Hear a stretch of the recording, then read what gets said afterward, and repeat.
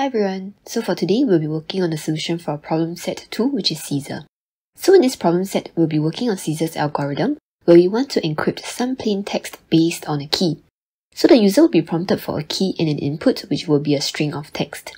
So this plain text will then be encrypted by shifting each letter down by some number of places, and the number of places to shift down each letter is based on the key that the user had input. So for example, if the user inputs the key as 1, and the plain text as hello, let's see how to get the ciphertext.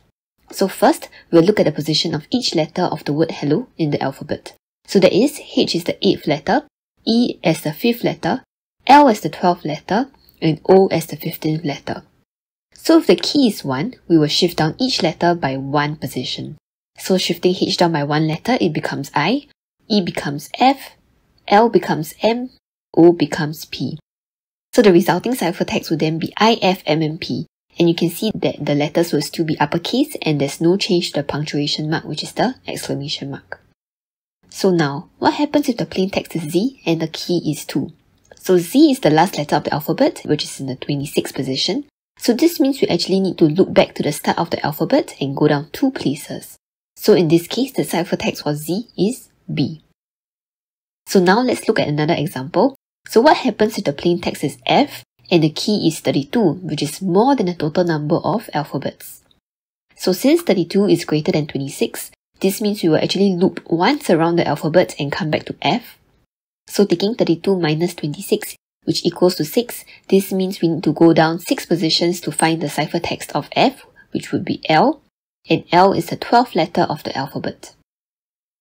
So for the solution that we're looking for this problem set, what we actually need is the formula that will show us the absolute position of the ciphertext in the alphabet. So we will take the position of the plain text. In this case, F equals to the 6th position. So 6 plus 32 minus 26 equals to 12, which is the position of the ciphertext. So now what happens if the plain text is Q and the key is 45? Applying the same logic, we will take the position of the plain text, which is 17, plus the key, which is 45, minus 26 equals to 36, right? So that means we've already looped around the alphabet once and now we are back at Q. And now since the remainder is 36, which is still greater than 26, we can loop one more round around the alphabet again. So taking 36 minus 26 equals to 10. So now what we need to do is to go down 10 positions down from the alphabet Q, and the corresponding letter is J. So this is how we get the formula that is shared, which is ciphertext equals to the plain text plus key modulo 26. We've already discussed the modulo function in detail in the previous problem sets. So this formula will give you the position of the ciphertext in the alphabet. So now that we understand the overall formula, let's look at some of the parameters to consider. Punctuation marks are not rotated, and the case of the original text is preserved. So if you are keyed in an uppercase, it will remain as an uppercase in the ciphertext, and lower cases will remain as lower cases in the ciphertext. So now that we understand the background and parameters of the problem set, let's look at the structure of our code. So firstly, we need to check that the user provides exactly one command line argument, and this would be the key. Then we need to check that the key is an integer, followed by prompting the user for the plain text and printing the resulting ciphertext. So let's work on the first step. We need to check that only one line argument is keyed in. And for that, we will use argc, which stands for argument count. So what does that mean and how do we count it? So if we run /Caesar, the argument count is 1. Running /Caesar 10 would mean that the argument count is 2. And running /Caesar 10 followed by 20 would mean that the argument count is 3. For this case, as long as argc is not 2, the system will print the error. So let's put this into C. So now let's start with our usual header. So that would be include CS50, include standard IO, include string, CTAG. Okay, then we will have our header, which will be int main, int argc string argv. Okay. So for the explanation for this header, there's actually a one-page summary done by the CS50 team. I've actually put the link for this document in the video description below, so do check it out. So now let's work on the first part where we want to validate that there will be a one command line argument. So as discussed, let me just write a comment on what we are doing. So check that there is one command line argument. So if argc does not equals to 2, right, then we will print usage.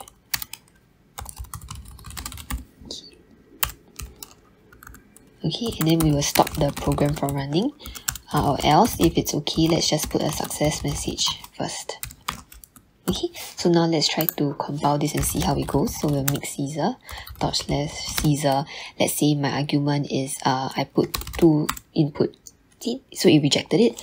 So let's try again. If I put only /Caesar, again it rejects. Now let me try to put in just one command line argument and success. So this would be the first part that we're looking for. Next, we need to validate that the key is an integer.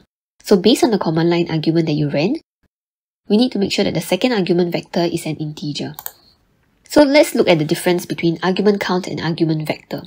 So if you run /Caesar, the argument count is 1, and argv0 is Caesar. If you run /Caesar10, the argument count is 2 because there's 2 separate inputs, and argv0 represents Caesar, which is your first input, and argv1 represents the second input, which is 10.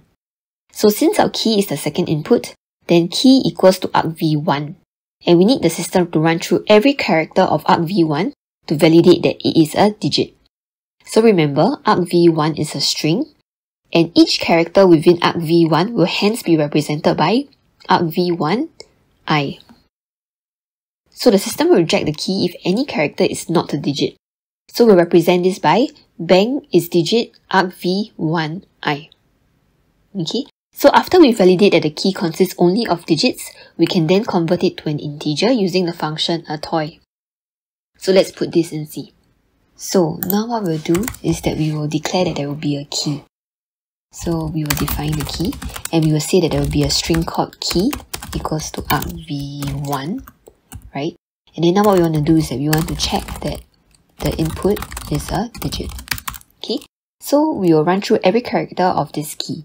So we've done this previously before, so I think this will be familiar to us. So for int I equals to 0, and as long as I is less than the length of the string of argv1, which is our key, and we'll go through every letter, right? So now what we want to do is that we're going to say if it is not a digit, so we'll represent this with bang is digit vi, where we go through every letter, so it should be 1i, right? And then after that we will print the error message if it's not a digit, and then also we will return 1 where we stop the program if it's an error, right? And then if it's not, we will actually print the success message, and then the next line we will also want to just reprint out the key. Okay, and then if you remember earlier on, we actually had a success message here. So now that we are progressing on to the next section, I'm just going to remove this. Okay, so now let's try to compile this. Okay, so let's just try if what happens if we put something that is not a digit. So let's try to put 5x. You can see it shows that there's an error. So now let's just try what happens if we put 2 inputs instead. Likewise, there's an error. So let's try again where now we actually just put in a key that is an integer. So let's try 23. You see it says success and it prints out the key again. So that would be for this section. Next, we will prompt the user for the plain text. This is quite straightforward. So let's put this straight away into C. So now let's look at this. We will get plain text from user. So what we're going to say that there will be a string called plain text, and we will get a string from the user. So get underscore string plain text. Okay, and that will be how we will prompt the user for the plain text. Now for the last portion, we need to convert this plain text into ciphertext and print it out. So to print a ciphertext, we will use the formula that we had discussed earlier on, where ciphertext equals to plain text plus key modulo 26. Now when referring to letters in C, we will use the ASCII chart. We can see that the uppercase A to Z is between 65 to 90, and lowercase a to z is between 97 and 122. But remember, earlier on when we were breaking down the formula, it was based on A being in the first position of the alphabet and Z as the 26th position of the alphabet. So when applying this formula into our program, we need to calibrate the positions of each character of the plain text back to being between 1 and 26. So to do this, we actually need to modify the formula that we have been working on. So for example, if the character is uppercase F and the key is 32, we will take ciphertext equals to plain text plus key minus 65 modulo 26. So the system will then calculate that the ciphertext position in the alphabet is 12. So to put this back into the ASCII chart, we will then need to add back 65 into what we have. And that would be how we find the position of the ciphertext, which would be 76, and the corresponding letter is L. So now, applying the same principle and formula back, if the character is lowercase, now we will actually minus 97 instead to find the absolute position of the ciphertext in the alphabet. And then to find its corresponding value on the ASCII chart, we will need to add back 97. Okay? And then lastly, for the final part, if the character is neither uppercase nor lowercase, for example, if it's like a punctuation mark, we will keep the character without making any changes. And now let's wrap this up by putting it into C. So moving on to the last part, this is what we will need to do. So firstly, we need to convert the key to an integer.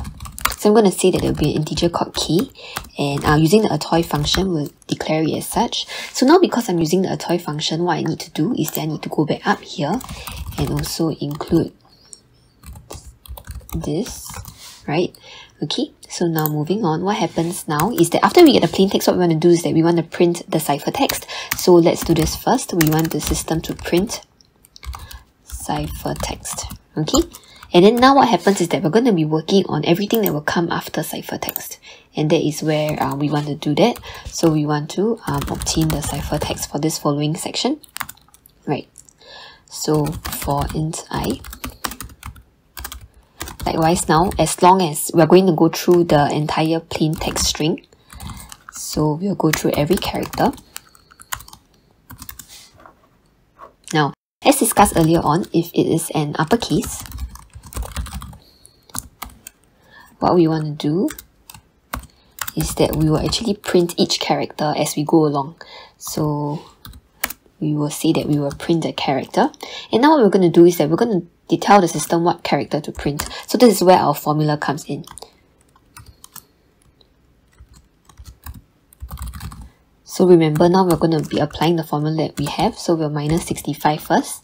Then remember, we will plus the key that we have worked out. And then we'll do modulo 26. And remember, after that, we actually need to add back 65. Okay?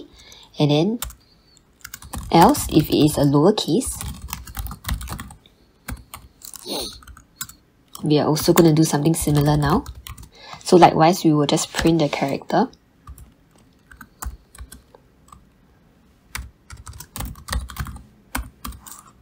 Right, then now we will minus 97 as per what we saw on the ASCII chart just now. And then likewise again, we will do a modulo 26. And then now we need to bring it back onto the ASCII chart, so we will plus 97. Okay? And then for all other cases, for example, if it's a punctuation mark, we will actually print C, and we will just keep it as the original character. Okay, and then just to neaten it up, I'll just put an empty space after that. Okay, so now let's just give this a try. Let's make Caesar, right, and let's try Caesar 1. Okay, then it will prompt for the plain text. So can you see that earlier on, what happens is that the success and the key is still printing out. So if you want to clean this up, we can just easily go back up here, and then we can take out this line.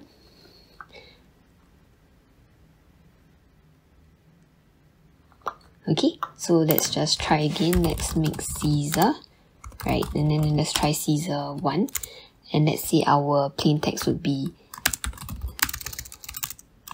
hello. Right, so can you see it does change into the ciphertext where the uppercase remains as uppercase and the lowercase remains as lowercase, and it shifted down by 1 position, and the exclamation mark remains as it is. Okay, so now let's try again. Let's try Caesar 5. Let's try hello world. Oops. So let's try Caesar 5. Let's try hello world. This will be the ciphertext. And one more time, let's try something else. Let's try maybe a bigger key that we're looking at. So let's try 32. And we try be sure to drink your Ovaltine. And here would be the ciphertext. And there you go. This is the solution for problem set 2, Caesar. Now, if you found this solution and explanation to be helpful, do give this video a thumbs up and do subscribe to the videos, as it's definitely most helpful in pushing up this video for others who might be looking for the explanation to the problem set as well. So I will see you in the next video. Thank you.